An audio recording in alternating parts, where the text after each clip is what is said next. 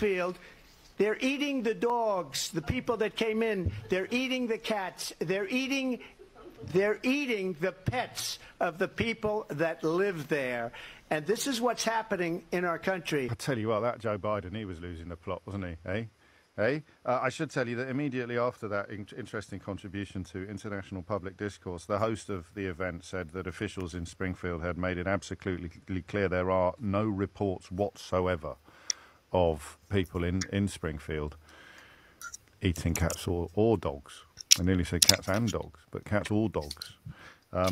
Trump insisted that he had, and I quote, seen it on TV.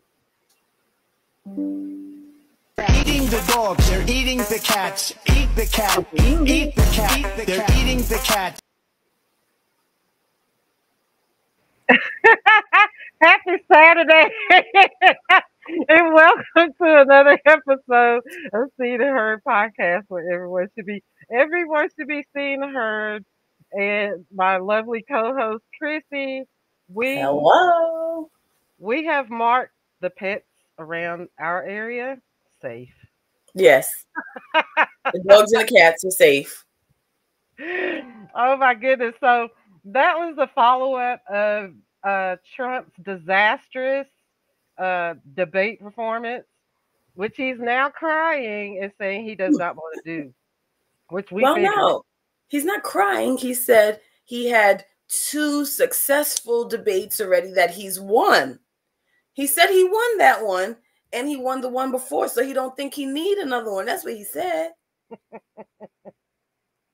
Yeah, he won my goodness. And I want to start off also by apologizing to the Haitian community personally for myself, because yes, as funny as it was at first, I was actually laughing as defense mechanism because it was just so shocking to me that this person would say this out loud on national television, and the national media is still giving him the benefit of the doubt and making excuses for him. I mean, how do you feel about, like, after the fact? I mean, it's like, what can you say? It's ridiculous.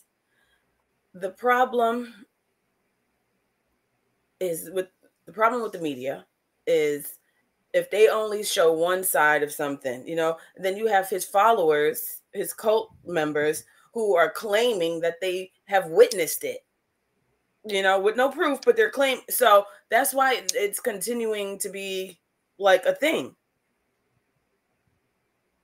It's gonna forever be a thing, because every time somebody debunks it, there's gonna be one of his cult members that be like, no, and then they're acting on whatever he says. And it's only, especially in Springfield, it's only getting worse. Like they said, the schools had to shut down. So the media is going to continue to give it attention because of that. And that's like part of the reason why I'm apologizing to the Haitian community, because I was laughing at first, like I said, because I was shocked. But then the more, time that goes on, it's like these people, this is real world consequences for someone that's not being held accountable for his words and actions. At all. Trump and JD Vance. JD Vance, that's his area, Ohio. And he's putting the citizens in his area in danger. Well, I hope they learn, and I hope they don't. At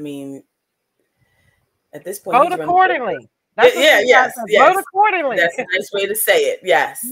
Vote accordingly. We're not telling anybody who to vote for. We're just saying vote accordingly.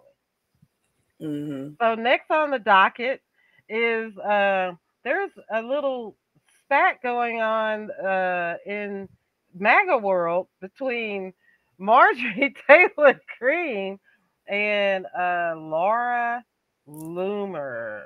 So let me play this little clip here of Miss Loomer. Like, I really didn't know who she was or what she was about, but here I'm learning in real time who this is. So let me play this real quick. like the way they talk and their little DEI Shaniqua voices, and it's just very piercing, very irritating sound. They all have the same voice. I'm talking about Kamala Harris, Letitia James, and Fannie Willis. Like all of the like meritless DEI Shaniquas talk the same way. It's very obnoxious the way that they talk. Like the way they talk and their little DEI Shaniqua voices, and it's just very piercing, very irritating sound. They all have the same voice. I'm talking about Kamala Harris, Letitia James, and Fannie Willis. So And is she trying to say they sound like how she talks? do you want to play a game? How Did you would? hear how she did? But did you hear how she talked? They she sounds very nasally. They all have the same talk, and I'm talking about Kamala Harris. Like she sounds very nasally. And not only that, I just the they have no sense of self-reflection. Like she has the nerve, and then obviously there's the white privilege, just call it what it is, because that's Yeah. what it is, because nobody else would be able to get away with the behaviors of her and Marjorie Taylor Greene and she has the nerve I was actually trying to find the clip of the comment that she made. Let me pull this up here. But so yeah, so collard greens and curry compared to no seasonings. I mean, But not well, even no except for when season. I mean, like I Obama. said, but I mean, how about body odor? They boast about not showering every day, and the no washcloths, and they don't even wash their feet. So I mean, who is she to talk? So if this all started when Kamala Harris posted a video, a picture on her account as a young girl visiting my grandparents in India. My grandfather took me on the morning walks where he would discuss importance of fighting for civil rights. So then Laura Loomer decides to retweet saying if Kamala wins, the White House will smell like curry and White House speeches will be White House speeches will be facilitated via a call center, and the American people will only That be is able to convey disgusting. their feedback through customer service satisfaction survey at the end of the call that no one will understand. Well, Marjorie Taylor Greene decided that she was going to respond to that by shockingly saying, "This is appalling and extremely racist. It does not represent who we are as Republicans or MAGA. This does Yes, not represent President Trump. This type of behavior should not be tolerated." Like, no self reflection whatsoever. So she got. to say it does not represent Donald Trump. Let him say it himself, because he won't. I want to see who's. Yeah. Let him choose a side between these two people fighting. His people. Let him choose a side. He's not going to, because because he agrees with what this woman says. But then if he says Marjorie is wrong, then it's going to be like, oh, so you do think of, you know what I mean? So he know he's stuck between a rock and a hard place with this fight. So he probably going to sit this one out. That's what he said. Mind his business. That's what he said when someone asked him at his small little gathering, because it wasn't really a rally, but his small little gathering. Someone asked him about Laura Loomer, and he was he's like, "Oh, I don't know who she is." I'm trying to find the clip here. So he already sitting this one out about her. Yeah, he's trying to toe the line, but he honestly doesn't know what's going on. So that's even troubling in itself, because if you don't realize what's going on in your orbit and you're trying to run for the highest office in the country, that's not responsible. We don't want somebody that's not going to, know what's going on around them. Yeah. And that, for obvious reasons. But the people that continue to support him are stuck on, in my opinion, and several other people's opinion, it's the racism. At point blank period, it's the racism. Yeah. There's no other excuse for it. So apparently he's been spending a lot of time. So our next podcast, I will have that pulled up. I apologize for that. I'll have that pulled up, the clip where he's, wait, here it is right here. Oh, I will pull it up right now. So I found it. Okay, here we go. The universe said, wait, hold up. The campaign, I'm not sure why you asked that question, but Laura is a supporter. I don't control Laura. Laura has to say what she wants. She's a free spirit. Well, I don't know. I mean, look, I can't tell Laura what to do. Laura's a supporter. I have a lot of supporters, but I don't know what exactly you're referring to. That's okay. Did he just swat them off? Yeah, he's just like, okay, enough with that question. Like he gets caught basically with his pants. The emperor has no clothes. And he gets caught, backed into a corner, and he just starts swatting everybody away. I noticed that's like a tick of his or something. He's done that to like black reporters, especially. When he was squatting in the White House, he had a habit of doing that when they were asking him questions when he was getting on the helicopter or whatever.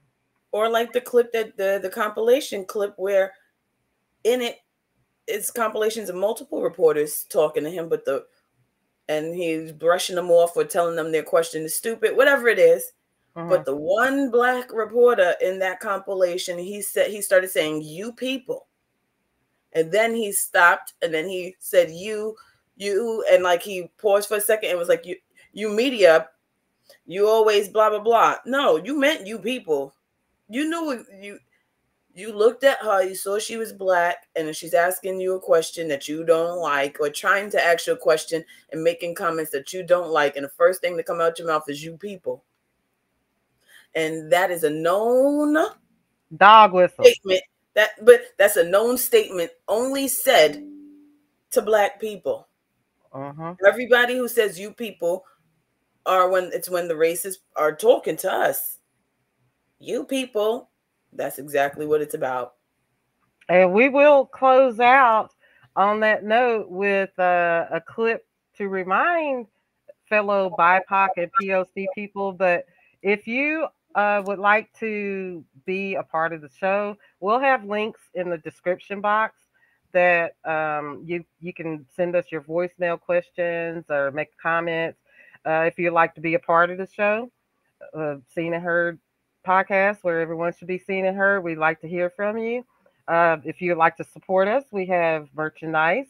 We have donation links. We're in the middle of a fundraiser, and we have one major fund supporter, ABL Realty. I'd like to give a shout out to ABL Realty and YSL Nails over in my area, my gel nails. And so we are going to close out, and I will have links to the article that you can read about the comments that Laura Loomer made about Vice President Kamala Harris. And on that note, Chrissy, your last words. Oh my God, I'm caught. I don't know. Your lovely hair. I love your hair. Oh, thank you. I love yours too. Thank you. We are being seen and heard. How about that? Let's close out being seen and heard. Thank you. Thank you, everybody, for joining us. From New York. We are going to close out on this last clip. Okay.